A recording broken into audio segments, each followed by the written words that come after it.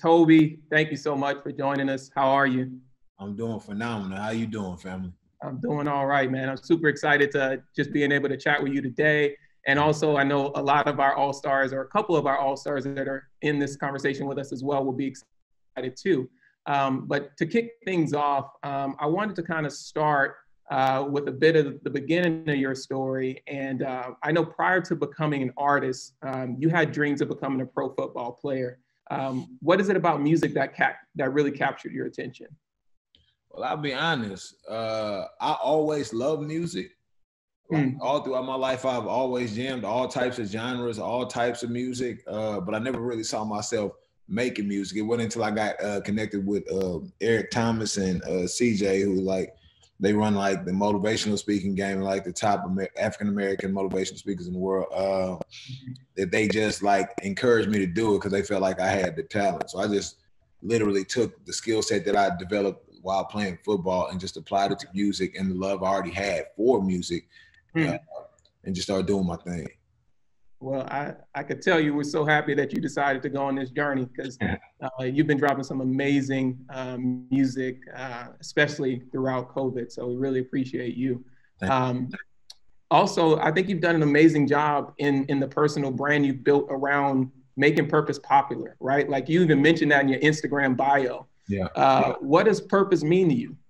I think purpose is literally like what defines a person's life.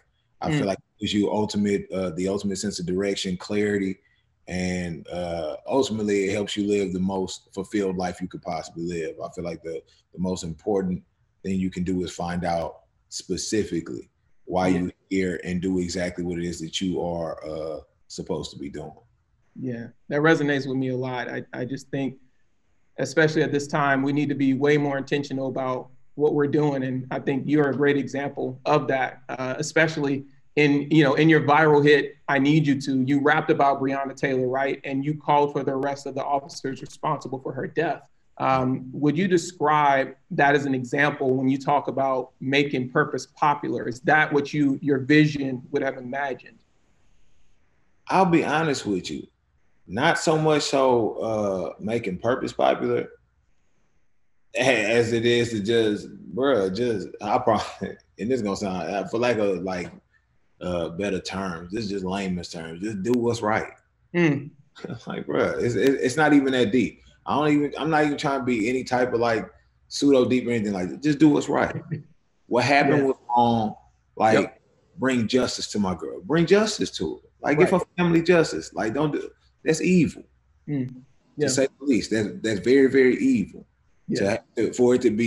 For me to even have to make a song like that, it's terrible. And for it to still not be brought to justice is even more horrible.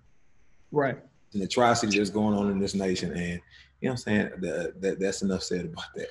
Yeah. Well, we definitely appreciate you using your platform and using your art to highlight that. And I agree with you. We shouldn't have to say it, but sometimes we definitely need voices like yours to lead that conversation.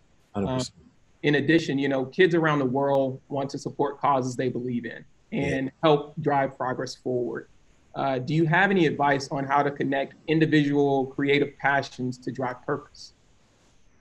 Oh man, I would just say before you get started doing whatever it is that you're doing, just know exactly who you are and what your purpose is. Then you can better fulfill that and do what it is that you're designed to do. If that makes any sense. Yeah, I love that. Well, all right, I'm going to transition it over and bring in a couple of our community members. So our first question is actually going to come in from Marcelo in Brazil. Marcelo, let's get you to turn on that camera and introduce yourself. Hi, Tobe. Hi, Bimma. I'm Marcelo from Brazil. I'm very excited to be here. First of all, I'm reinforced want to help your brothers killed by the state. And I can say who had Marielle Franco killed. And in I Need You To, you bring an objective message about the murder of young Breonna Taylor, which broke the me of her reflection of her creative process. Just like in other songs, you always evoke the name of the artist, activist, and not black symbols in the word. And how do is the black community affect of your upbringing? And what is your connection of the activism to do your work? How does the black community affect what I do and what my upbringing? And then how does, what was the second part? Oh, And then how does it connect back to your work? yeah, the activism to your work. Yeah, so first, the black community literally shaped me. Like when I'm from Southwest A. Lee, Texas. It's on the southwest side of Houston, Texas. And my upbringing, like I grew up in a very, and I didn't know it, I grew up in a very like impoverished section of the city. We had like the highest prostitution rate where I grew up. Wow. And it was just, it was like the gift and the obstacle. I ain't gonna say the curse. It was the gift and the obstacle. So I had to grow up in like a struggling type situation, but it helped give me the right perspective for like what's really important in life. So as I got to different places and I was able to achieve different things, it helped me understand like that the things ain't really what's important. It's about giving back to somebody who comes from where I come from, who really don't have the perspective that I was able to gain from where I come from. So if I could help somebody make the mind shift, like make the mindset shift quicker than I was able to do it, then that's really what's important to me as a person. And then the second part was, how does the activism, what did he say? How does it connect back to your work? Yeah, how the connection with the activism and the Black Lives Matter and the movements of the Black people and your work.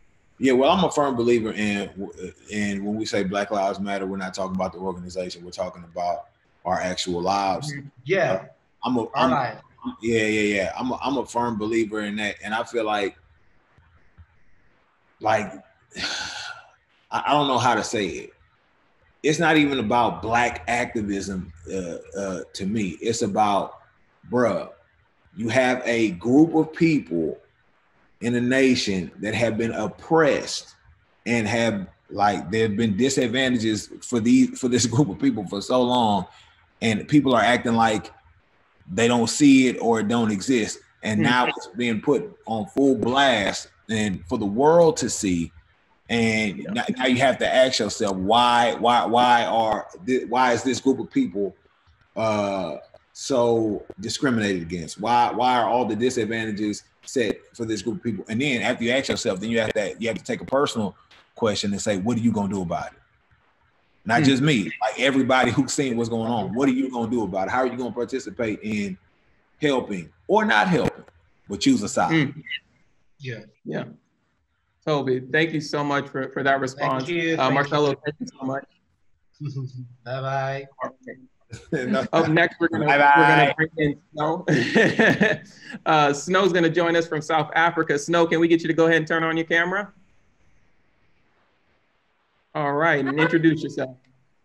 Hi, everybody. My name is Mpho Mofokeng, also known as also known as Snow. I'm from Johannesburg, South Africa, and I'm a content creator. Now, I feel like a lot of us in this community have felt like we grew up in a society where we weren't always embraced nor accepted or included, whether it be being Black or being gay, transgender, having albinism like myself. And the list goes on, really. My question to you, Tobe, is that growing up, how were you able to embrace your identity and stay true to who you are? That's a very good question. So I would say this: growing up, especially watch this, being first generation born in America, it's like you're not they don't consider you Black. So for the longest, like growing up, I was African booty scratcher. I was trying to appease my my little Black American homies, and I would try to like do anything I could to fit in. But it wasn't until I realized like, yo, my name Tobe Nwigwe. It means something. Hey. Hey.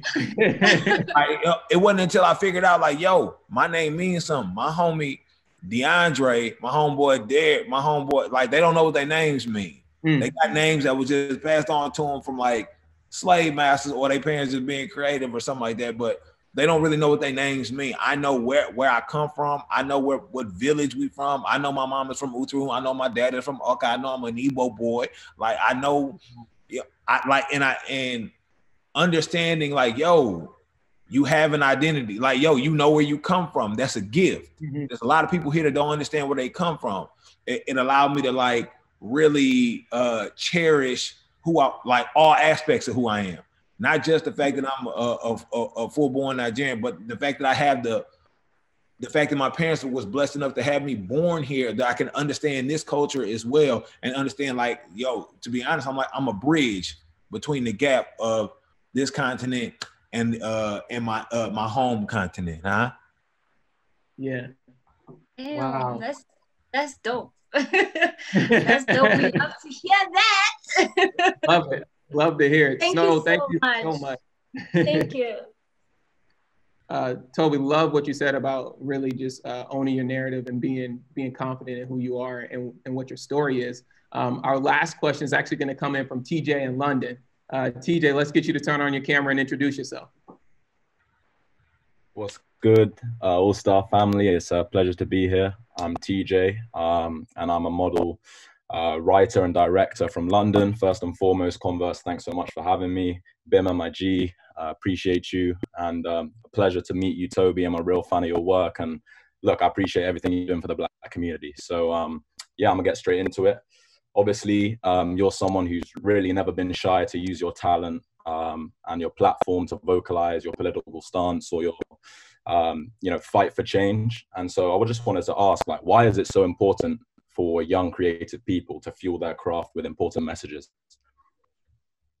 Oh man, let me say this. For me, it's important because before I'm any of this like artistic stuff or creative stuff, I am a man who understands that my purpose is to be a conduit to the realization of purpose in other people's lives in whatever vehicle I'm in. So that's part of my purpose. It don't matter if I'm doing this, if I'm driving Uber, if I'm flying planes, it don't matter what I'm doing. Like, this is what my purpose is, and everything that I do is going to be centered and geared towards what's at the core of me. So for me, it's important because it's who I am. It might not be important for other people because other people get involved with music for a plethora of different reasons. Some people want to be famous. Some people just want to express themselves. Some people, it's like, you know what I'm saying? There's a whole bunch of different reasons. So I try not to hold everybody to my standard because why I do this ain't why everybody else does it. Yeah, damn straight. I think that's exactly right. And it's great to hear that you've got those roots to your work. I'd just ask, as an extension, for those who potentially aren't as informed as you may have been as a youth and as aware of your surroundings as a Black youth, like, how can they then fuel and utilize any talent that they may have to put it towards a good purpose if they aren't as informed as, say, you or I or Bimma or members of this community? I would encourage them to just figure out who they are first and figure out who you are, and then I think once you really truly know exactly who you are and you really truly understand the meaning of life, you understand that it don't got nothing to do with you. Yeah. It's about how you can serve. Yes. How you do for or utilize what it is that whatever type of gift you got for other people so that they can, you know what I'm saying, benefit and just be better. I ain't trying to be deep, bro. I'm just trying to be honest. Beautiful words, man. Beautiful words. And I appreciate your time. Best of luck to all of y'all with the rest of the couple days. All Stars, you got some awesome stuff to look forward to. Love you guys. Amazing. Thank you so much, TJ. Tobe, that was such an inspiring session. Love so many of the gems that you just dropped. Also, thank you so much to the All Stars that shared your questions. We appreciate y'all.